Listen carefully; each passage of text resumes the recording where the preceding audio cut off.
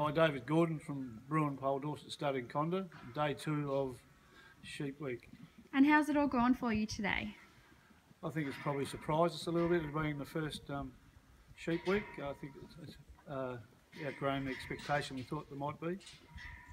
And what sort of people did you have visit the property today?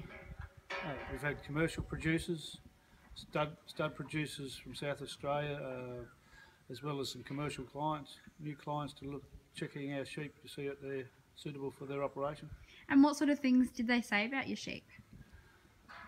Had positive feedback on all the stock, which was really good to receive that feedback to help us understand that we're doing the right thing and give them confidence to purchase later on in the year. Perfect, thank you.